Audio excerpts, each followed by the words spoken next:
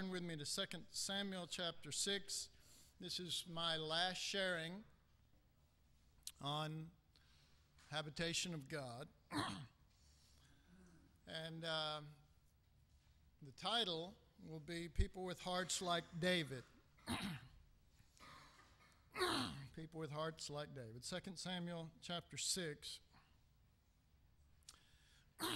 And in 2 Samuel, and I'm just going to remind you of a few things, but in 2 Samuel we had the place where the ark rested, where God came to the place he wanted to, and he rested, and the ark rested within there.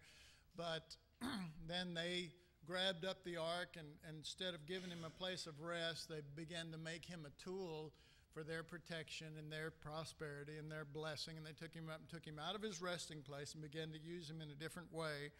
And so the ark ended up no longer being there because it was there to rest.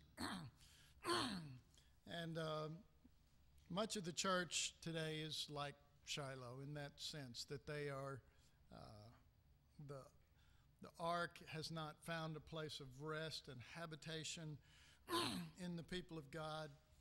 And they just carry on their religious activities and doing the things that they feel God wants them to do.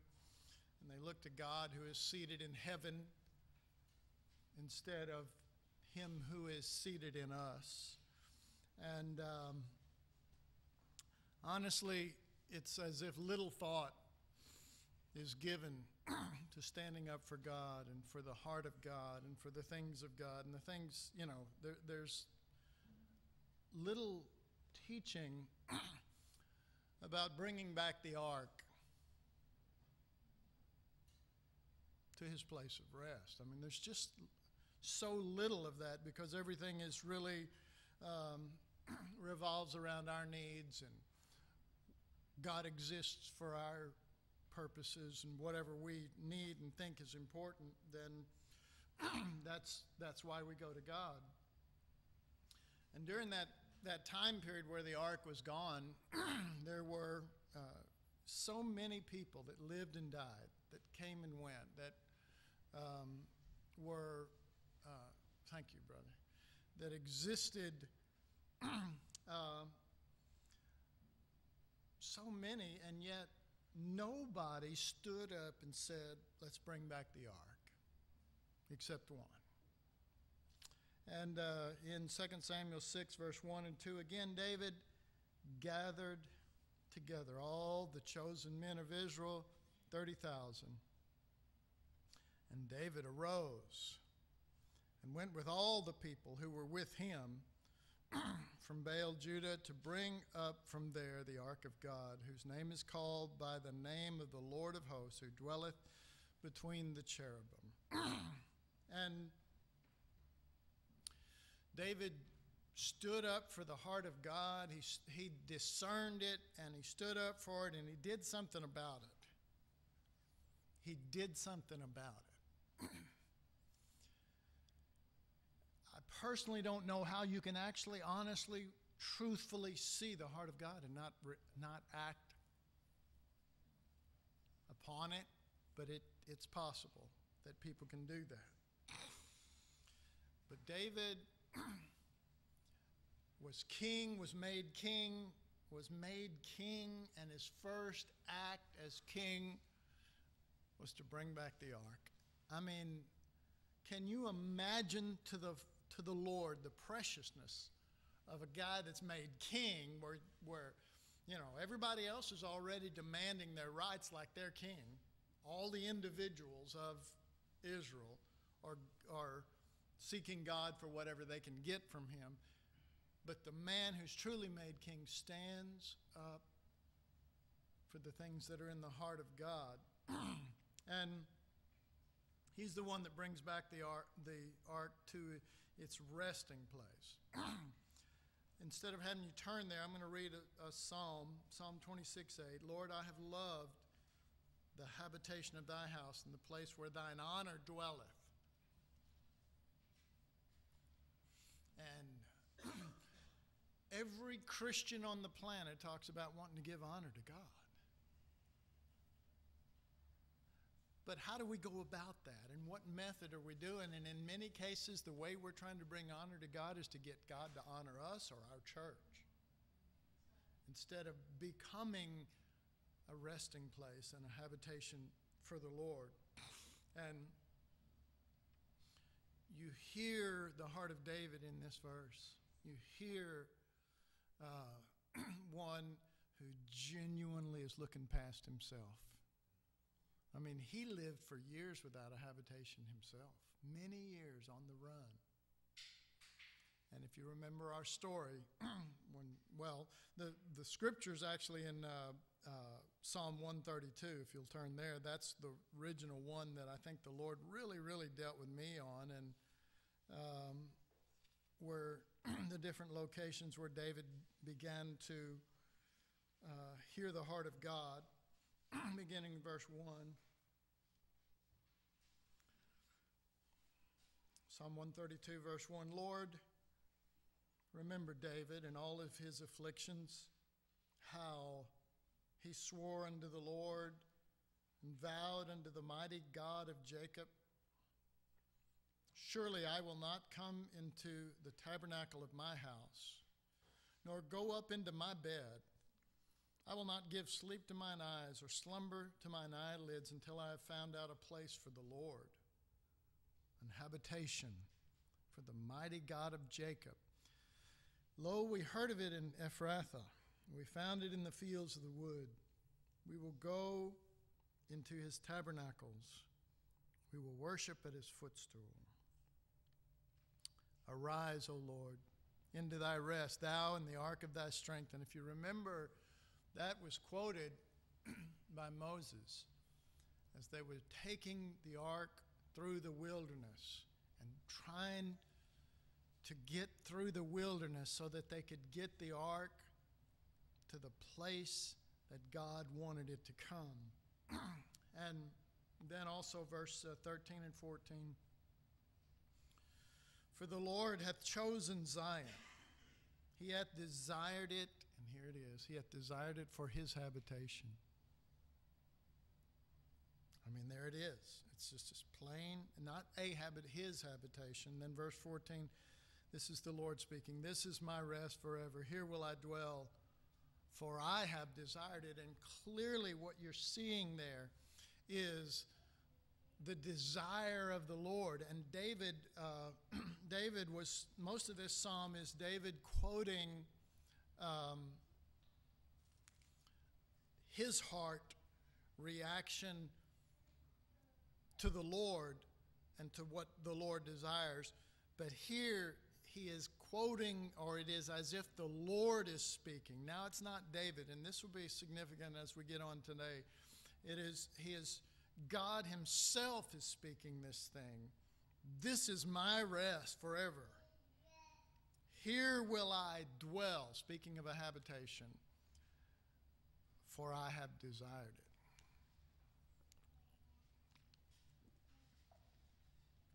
Look with me, if you will, in 1 Chronicles, chapter 28.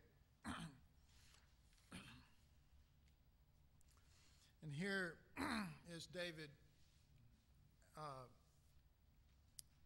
also, but this is after the habitation of the temple has been built. And you begin to hear his heart again. You begin to see that this man heard what God desired instead of went to God for what he desired. He heard what God desired. And how are you going to get that? I mean, that's an amazing thing anyway. God, you remember Joseph in Egypt, and my pronunciation of the name, nor yours, would be very good, but somebody probably has it down. But they called Joseph Zaphnath-Paneah, which meant he to whom God reveals his secrets, meaning God opened his heart to that man. And David was a similar man. It wasn't show me a ministry, give me a ministry, make me a man of God, and then prove it by certain miracles and certain actions and make everybody know that I'm something. I don't even know, how you get to the place where God just starts opening his heart to you.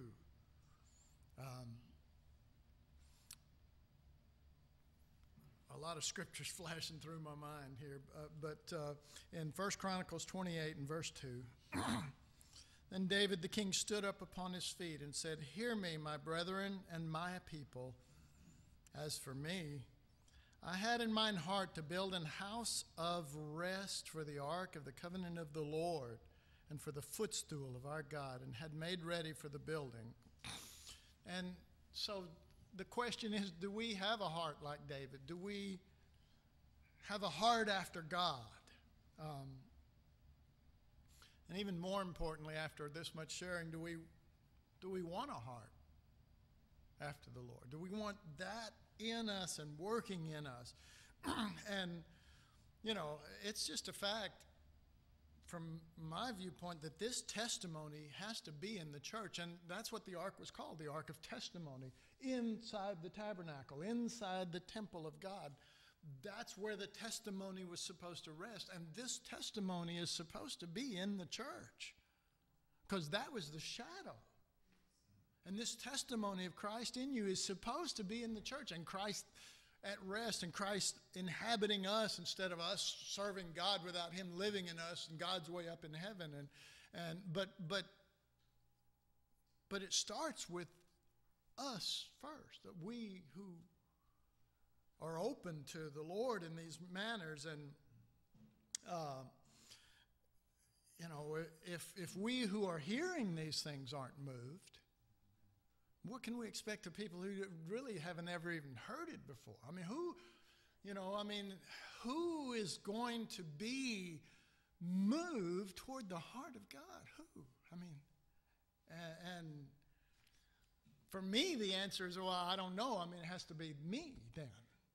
I can't move anyone else. I only have the power to move my own heart and the things that I have to be used towards that end. And so, if God by his grace begins to touch you, what will it take to soften men's hearts and to prepare their hearts to even come to such a place? To not want to go through the veil and say, enter boldly in and say, give me this, give me that, give me this, thank you, and walk out. But to come in and be quiet and listen to the Godhead talk among themselves and hear what's going on. You understand what I'm saying? Instead of even trying to talk to you, just hearing their heart as one. And then, so you realize that to have a heart like David involves two primary things. One is you've got to have your own eyes opened to this. The Spirit of God has to do that, to show you the deepest desires of the Lord and those desires in relationship that he wants a place of rest, us, not the shadow, the real, in us, to live in us. And then after having eyes open, then you have to set out to do something. That's why I started with David saying, let's bring back the ark. And he gathered all the people, and it says, the people were with him, and they went and did this. And maybe there are people here, maybe there are people watching this or listening to this that it will explode in them, and they will gather the people toward this end, because David did do that and gathered the whole nation towards this end. The whole church should be gathered towards this end, because this isn't something we're after. This is something that he's after. Why he created the earth, why creation exists, why you exist. We say, well, I exist to marry so-and-so and to have this and to do this and to, this end. That's all pointed inward toward ourselves. But why? What was he after? Not just what we can get out of the thing. And I think of that woman with an issue of blood, how she pressed through the crowd, but greater than that, she was pressing for her needs. I just would love to see a picture of someone pressing through the crowd to touch Jesus to touch his heart. Not just to touch him and get healed back, but to touch his heart. And he would turn and go, God, who, I don't even know how to put it into words, who would even think of me? Because he's so self-giving, we know we can get what we want. So who would even think of me, he would say.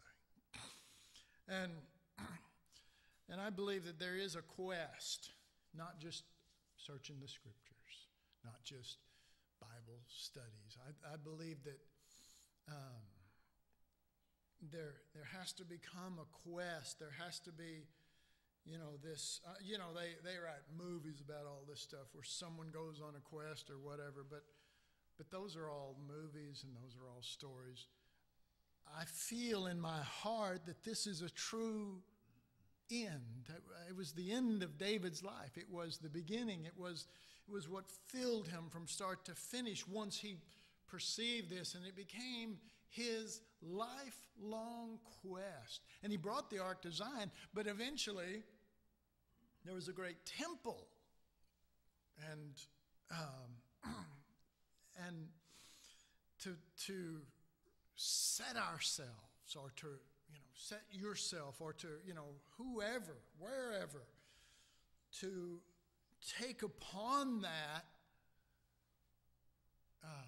quest and to say, not me, not I, but Christ. Not me living in here anymore, but Christ living in me. And to make, if you just did it with yourself,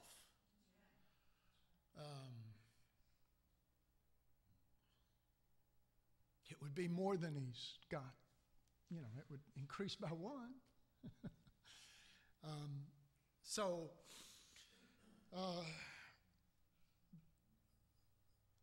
Discovering that need and then working to bring it to pass, working to see to it that God has that.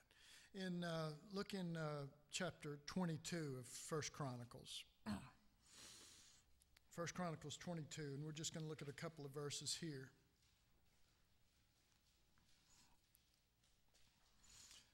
But we're talking about David. While you're turning there, we're talking about David, and he continued to put forth effort even in his latter years. Now I think that is so admirable. I don't even know what to tell you, because it's easy when you're young to get on a quest. It's easy, really. There's to find a cause and to go for it, regardless of what it is. It's just easy. But David stuck with it until the day he died. He never lost sight of the vision of God's heart. Not the vision that God gave to his heart, but the vision of God's heart. And the scriptures that we're about to read is the recognition on David's part that he knew he would soon be passing off the scene, and he saw the need for passing the torch on to someone else, passing the torch on to the next generation, passing the torch and keeping this thing alive and real, and he was so filled, and I just am amazed. He was so filled with the matter that he saw to it here in these scriptures, and it's verse 11, 1 Chronicles 22:11, and also verse 29. He saw to it that Solomon would still carry forth the burden of the Lord, and before we read it, the burden of the Lord's burden. And that someone would do that. Now, my son, the Lord be with thee, and prosper thou, and build the house of the Lord thy God, as he hath said of thee. Listen to these words. Now set your heart and your soul to seek the Lord your God. Arise, therefore, and build ye the sanctuary of the Lord God, to bring the ark of the covenant of the Lord and the holy vessels of God into the house that is to be built to the name of the Lord. And this is also included in verse 29.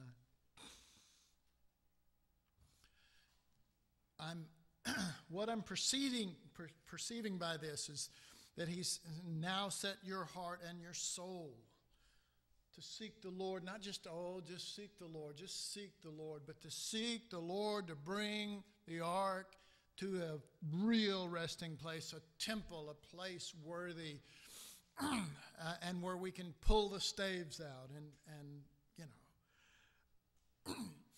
But it's not going to happen unless there's a heavenly vision, unless God opens our eyes to the things, I would call them the intimate realities, not just the things of God or the deep things, not just the deep things, the intimate things.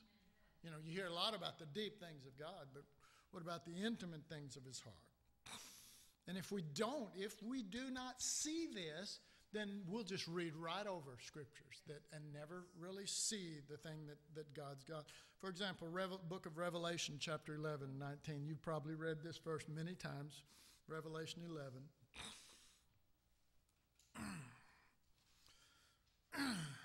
Excuse me.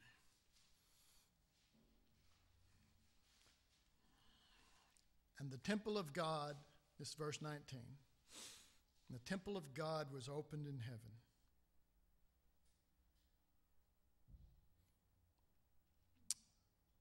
Are you following? And the temple of God was opened in heaven. And there was seen in his temple the ark of his testament, the testimony. And there were lightnings and voices and thunderings and an earthquake and great hail. Heaven has to be opened to see, to with our very eyes, to catch a glimpse of this ark finding its resting place in the temple. Now, you may believe that God will open heaven one day, or you'll go to heaven and you'll see that there's a temple and there's an ark there. But what if there actually isn't a temple and an ark, a physical building with a thing that we go, ooh, a magical box? What if the reality is heaven was open and we saw the temple, which is us, and this is a vision of the heart of God meant to be at work in us? And unless heaven is open, we're not going to see this. And again, we'll read scriptures, but we won't realize what God's trying to communicate. And that's the difference. You can read scriptures, but not really understand what he's trying to communicate. And over in 1 Corinthians chapter 6,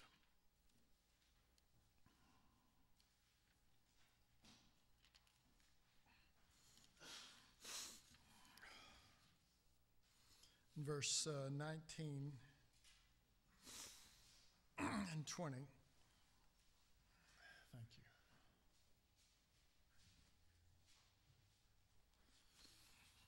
Paul is doing his usual thing. There are certain areas that Paul's shocked that the church doesn't know. They're, like in Romans 6, it's the cross. What? No, he goes through that every so often. It's like he's shocked. What? Know ye not? What? Know ye not that your body is the temple of the Holy Spirit who is in you, whom you have of God, and you are not your own, for you are bought with a price? And that's all speaking of you're not your own as a house. Your body was bought. Your body was bought so that it could be a habitation of God.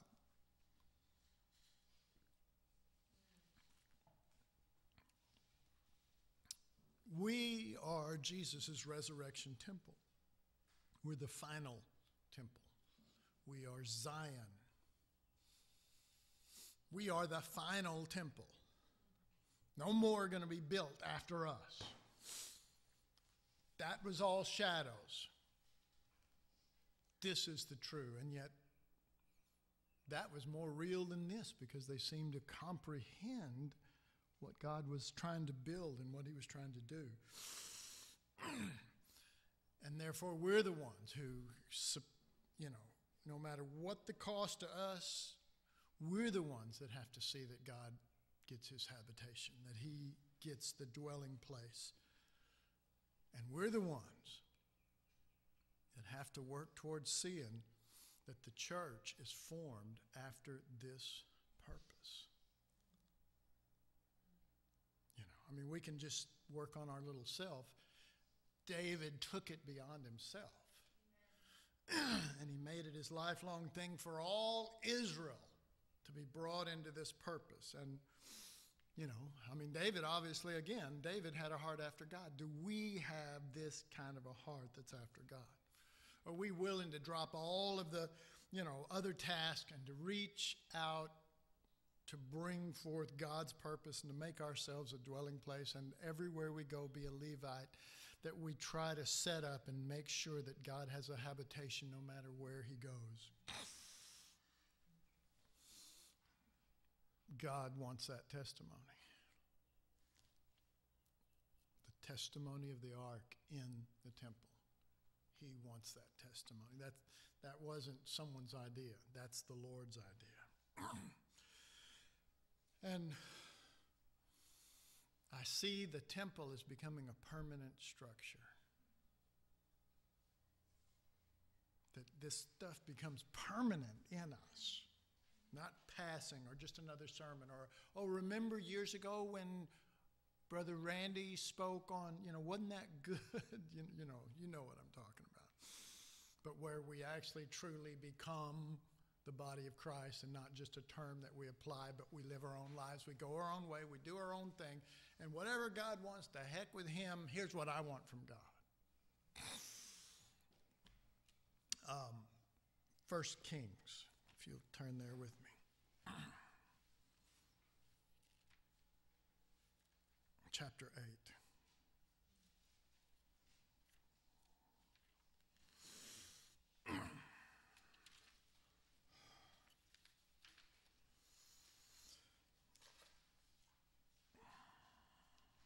Verse 6, we'll just do, instead of reading all this, we'll just hit a few ones. Verse 6, and the priest brought in the ark of the covenant of the Lord unto its place into the inner sanctuary of the house, to the most holy place, even under the wings of the cherubim. Now verse 8, and they drew out the staves, that the ends of the staves were seen out in the holy place before the inner sanctuary, but they were not seen outside. And there they are unto this day. And then verse 10 and 11. And it came to pass when the priests were come out of the holy place, that the cloud filled the house of the Lord, so that the priest could not stand to minister because of the cloud, for the glory of the Lord had filled the house of the Lord. There is a purpose to which we're to be dedicated. And this was what David was dedicated to, and this is exactly what Solomon fulfilled, that this ark came to its place of rest, and they pulled out the staves, the carrying things, and they said, this is permanent from now on. You don't have to worry about, whether you're going to have a permanent place here. This is your permanent place. And I tell you what, most every church you go to out there, they want the glory to fall. And yet this says, when the ark was put in his place, it says that, his place, not its, his. When the ark was brought to his place, and the ark represents the Lord himself, then the glory fell. And people go, well, why ain't the glory falling? Why ain't, Well, it's not meant to fall on the church. It's meant to fill the church. Glory filled the temple. And that glory is the glory that the ark has been given its place. This testimony is supposed to be everywhere in the church. It's supposed to be normal. And turn with me to Hebrews now. This shows, Hebrews 3 shows that there is a commitment. Even though we may not accept it or want it, there is a commitment and a dedication that is demanded of us in relationship to being his house. And Hebrews 3 talks about that. Hebrews 3 and verse 6, but Christ as a son over his own house, whose house are we, if we hold fast the confidence and rejoicing of the hope firm unto the end.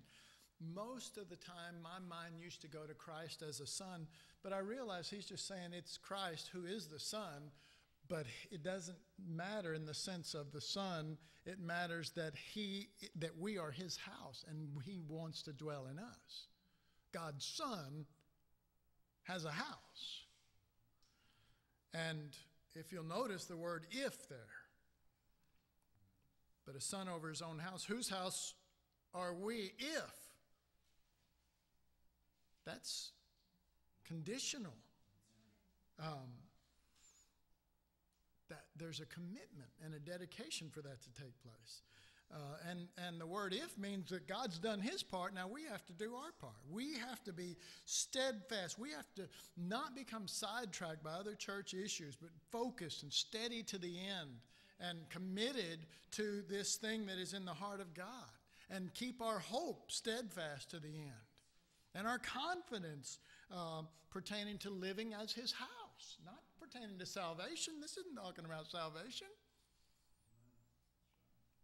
This is talking about being his house. And the if is in relationship, well, will we be that? Or will we miss the point of that? Now I want to just share a couple of scriptures that I think that the Lord has definitely touched my heart with. Luke chapter 13.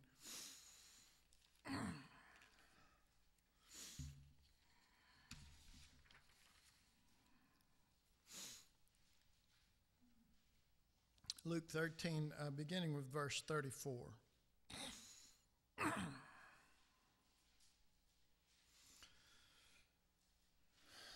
And these scriptures help me realize a couple of things personally, and that is, no matter how much I studied the heart of David, I realized that ultimately I am not, and you will not be moved by David's heart. It can only move us just so far. I mean, truthfully, it can only move us so far. And the only way we're going to move where we need to is we have to see the heart of the Lord, not just David's heart. You understand what I'm saying? Because David's heart will move us temporarily, but then we go back. You know it's possible. You've probably done it. I've done it.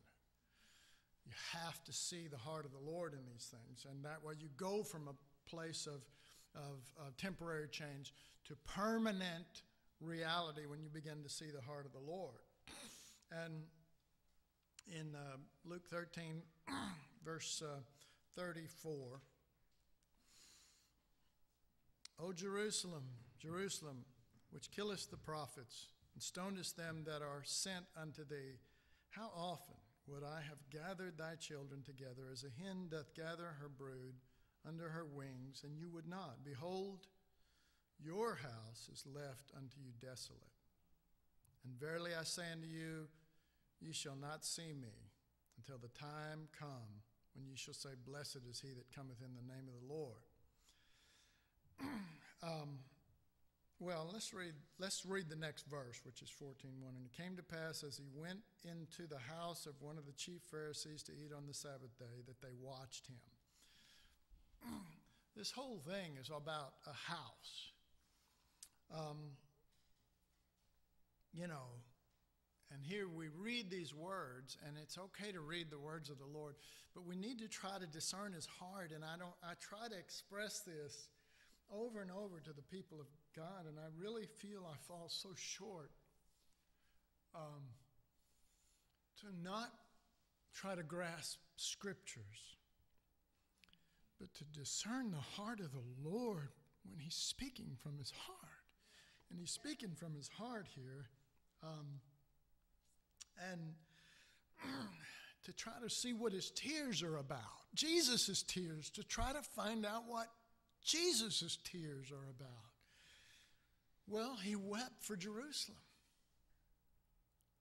He wept over what was meant to become his habitation. And,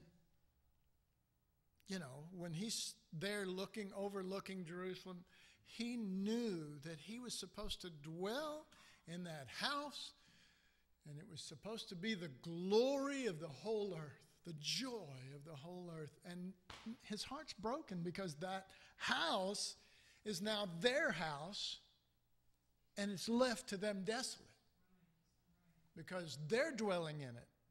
They're the ones taking up the room. And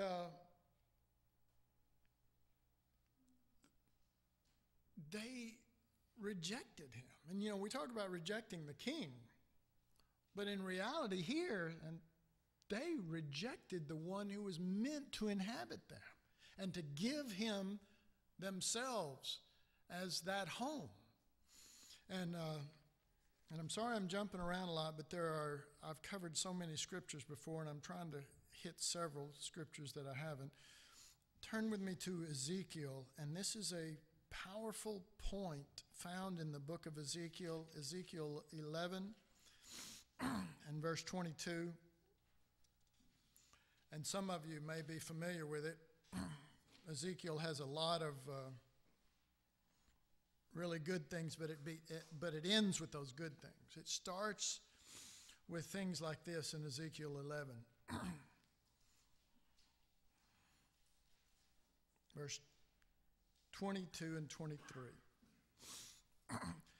Then did the cherubim lift up their wings. Now remember, the cherubim are those who stand in front of the Ark of the Covenant, in front of the Holy of Holies.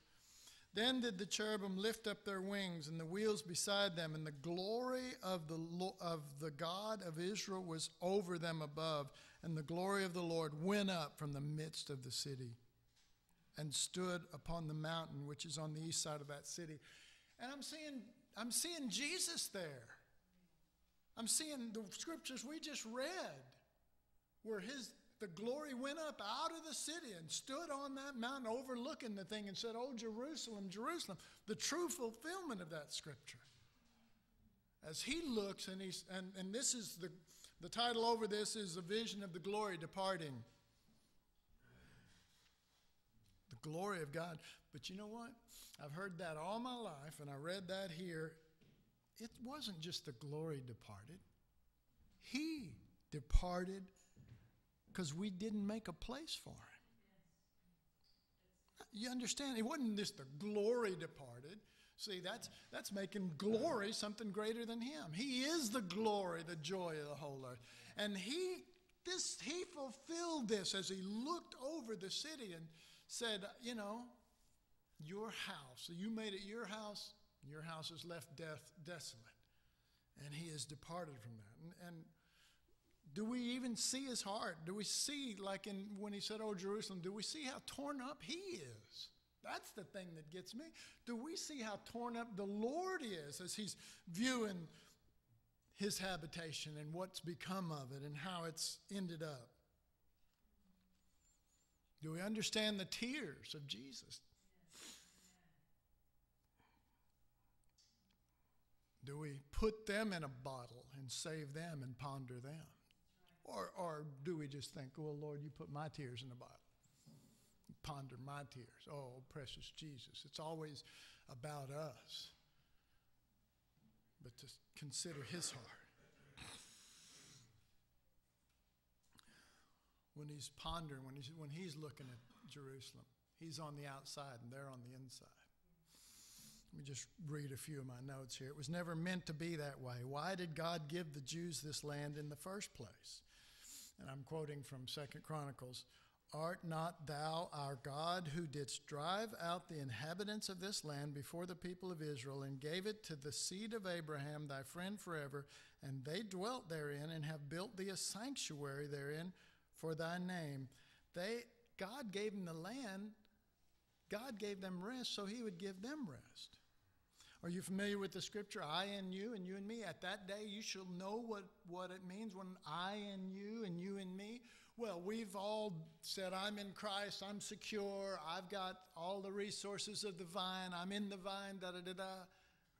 But what about him in us? What about giving him his place of rest and allowing for that? And I mean, to me, this is, do we care about Jesus, or do we care that Jesus care about us? Master, carest thou not that we perish? Do we even care? I mean, honestly, do we even care? Do we see his heart? Do we see his need? Do we see his tears and perceive the heart from which they're coming? Or do we just read through Scripture? Well, we're just reading Scriptures, and this means this, and that's, and never, we're hunting for some truth, or so we can be right, or this or that, and we never see Jesus. We never see his heart. We never know what's going on with Jesus. Getting close to the end here, but I'd like for you all to turn to this Scripture, John chapter 7.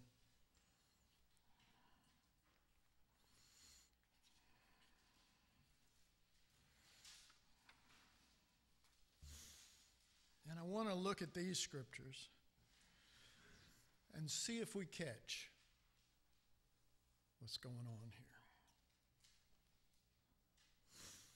John chapter 7 and verse 50. And we'll read all the way through the 8th chapter, verse 1 and 2 of the chapter 8. So starting at chapter 7, verse 50.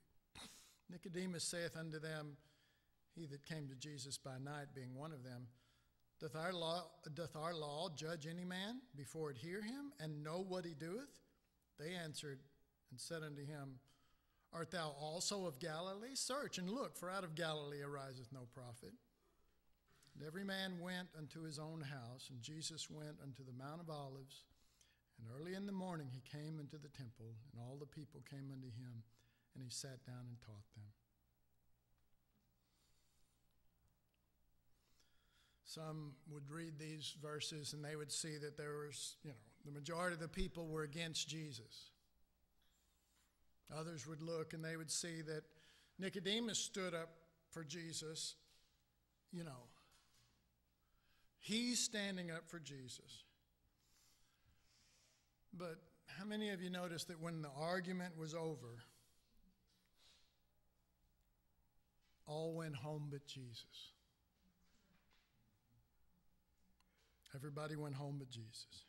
It states every man went to his own house. During Jesus' life, during his earthly ministry, he never had a home. Yeah, his parents had a home and he lived in it, but he never had a home. He never had a home that he called home, a place. He went into other people's homes. They put him up. He never had a home. We had homes. But he never had a home. I mean, did you ever consider that? He never had a place where he could just let down. I mean, I know what that's like. I just came back from Mexico, and I'm living in someone else's home and everything, and they have their order and their way, and you fit into that, and that's fine and everything. But it's nice to just come home and be able to let down. Jesus never had that. And they all make their statements. Here's what I believe. Here's what I believe. That's just like Christianity. That's so Christianity. Here's what I believe. Well, here's what I believe. And they're all arguing and telling their sides and, making their points and showing what they believe concerning God. But when the day is done, everybody just walks off from that. They go home. They go home to their families. They go home to their warm fires and the things that are comfortable to them. And they were oblivious of Jesus and his need. Oblivious. I'm trying to get you to picture this. They're arguing back and forth. Well, I believe this. Well, I believe that. And that. No, I'm right. No, I'm right. And all this kind of stuff. And then once the argument was over, they all walk off. And they're just totally oblivious from that point on. My whole life, my Christian life is making my point. And to get that across and not even seeing his need for a home. Imagine the Lord left there, standing all alone. I mean, everybody's talking about him. But they walk off. And it says that Jesus, look in verse 1 and 2 of chapter 8 again. Jesus went into the Mount of Olives. Well, let's do 53 of the 7th chapter. And every man went unto his own house. Jesus went into the Mount of Olives. And early in the morning, he came again into the temple. And all the people came unto him, and he sat down, and he taught them.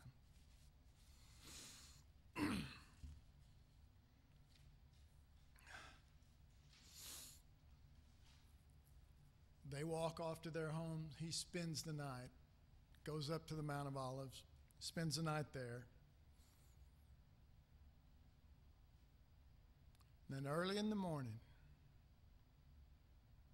he comes to the temple.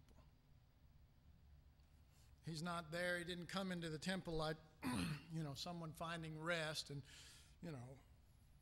getting some relaxation from all the toil of the day and all the ministry and all of the things that you're carrying on. He comes in, and immediately he's inundated with people who are, clamoring for teaching. Oh, Jesus. No thought of whether he's got a home or not, whether he's got a habitation. Spent all night on the Mount of Olives. No thought, nobody putting him up, nobody thinking about that. Oh, let's go to Jesus. And I'm sure they walked in the temple that morning, saw him there, and figured, oh, he was in his temple. The Lord's in his temple, right? That he probably spent the whole night there. He didn't.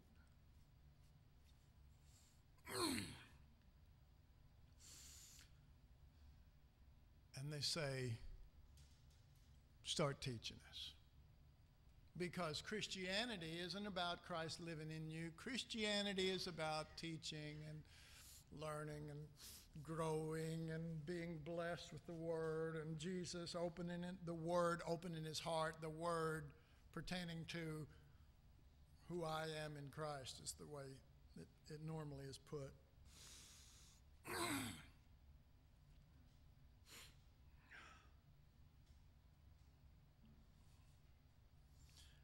And I see that they are willing to allow him in the temple for teaching purposes. They're willing for that. They're open to that. And it's not even that they're not willing to give him a habitation. They don't even have any thought of it. There's not even a thought of it. They're oblivious to that side of the Lord. Totally oblivious. It's not like they're rejecting or they just, they're just going along life, and it's like, well, Jesus shows up just at the right time, and he teaches me, and then we run away and we go show everybody, and everybody's impressed with what we got from the Lord, and we don't know where he's at or what's going on in between, whether he's got that habitation. And I'll bet you that when they gathered together to hear him teach, they didn't give a second thought to where he spent the night.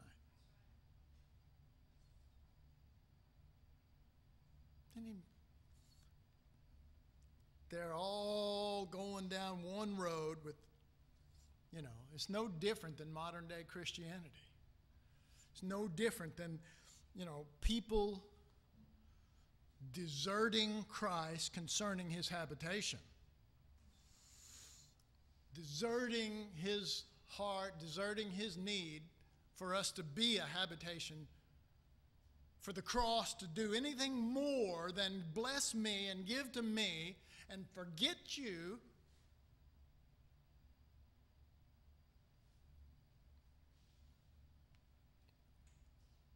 or just being so oblivious that his need doesn't come to mind because he exists for my need, and that's all. So, let me just end with this. Who is going to help accomplish the thing that's going to wipe away his tears? He's weeping because they didn't make room for him. No, not at his birth in the end. No, not at the very end, as Jerusalem was meant to be his place of rest and the city.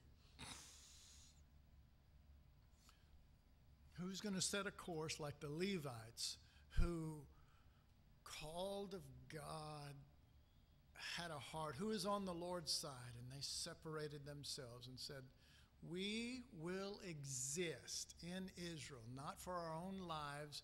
We won't even get a portion in the land. We will exist for one purpose. And that is wherever we go, we'll set up a habitation for him. We'll make sure that he's got a habitation.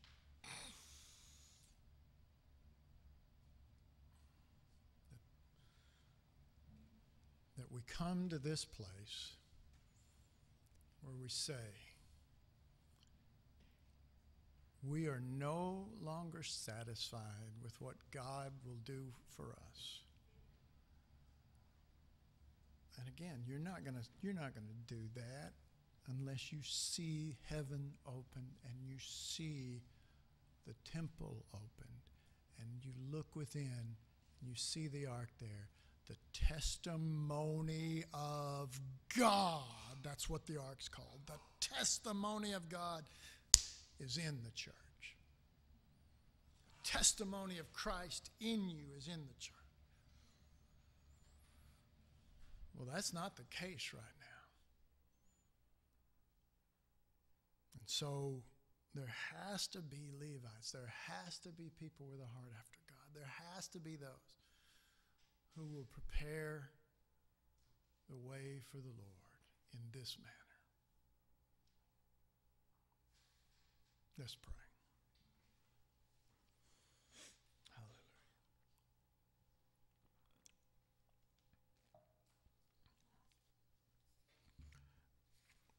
Maybe you'd like to just come up here and just sort of join hearts. You don't have to, and I don't believe that if you don't come up here that you aren't yielding to God. But maybe it would be a point of faith for you to just do that, and we'll just pray. We won't go long. Hallelujah. Hallelujah.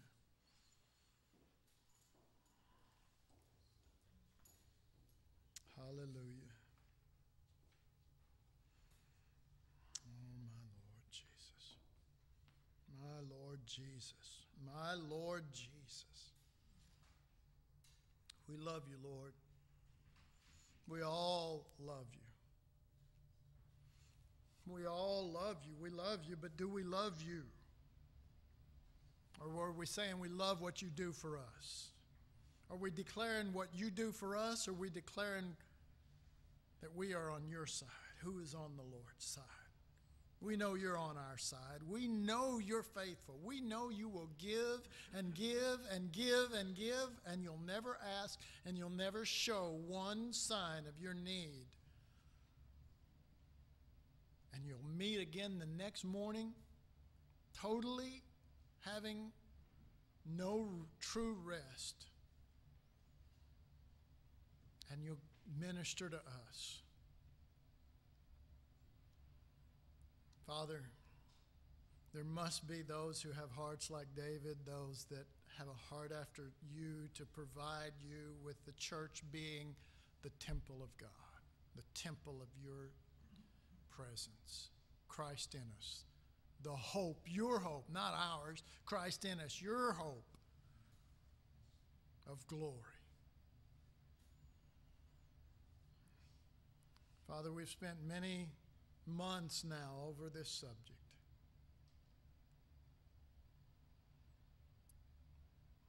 Lord, let it not just be another teaching.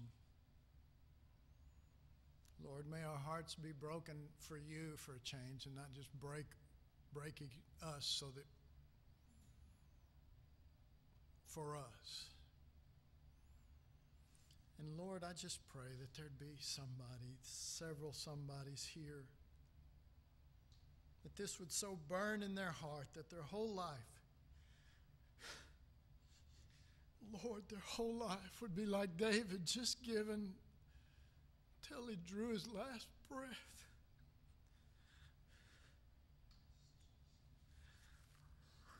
That Jesus, the church would be what you always meant it to be.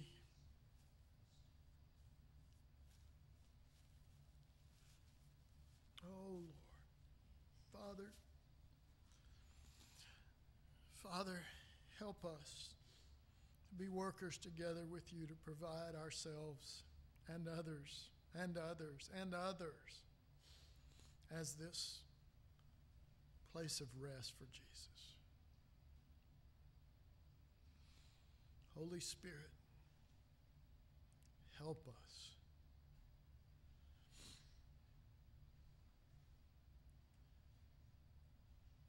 Help us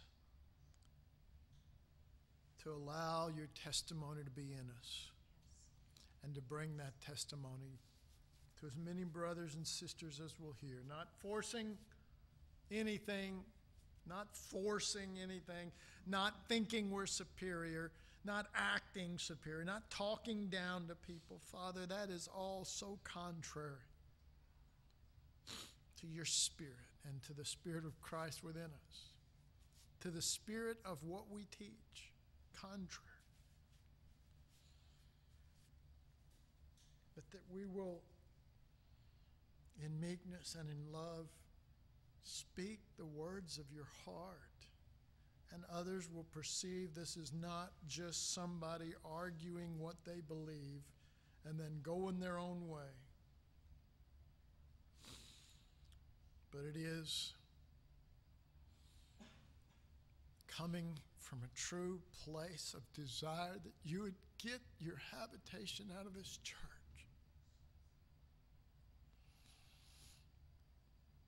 Grant us all mercies to be able to truly fulfill these things and to do it in the right spirit. And grant a door of utterance to be opened to those who so direct their lives or have their lives directed, that they may speak with clarity and boldness the truth, and others may get past the person unto the real essence of what's being communicated. Father, my words and my prayers aren't even enough. See the hearts of your people here. See, as David, what afflictions they have gone through to provide you a place. Have mercy on them. Use them. Bless them. Give them the ability to reach others. May the torch from your heart to David's, from David's, down through Jesus, down into us, pass. And may it burn within us. And may it be a bright, shining light that never goes out within us. We ask in Jesus' name.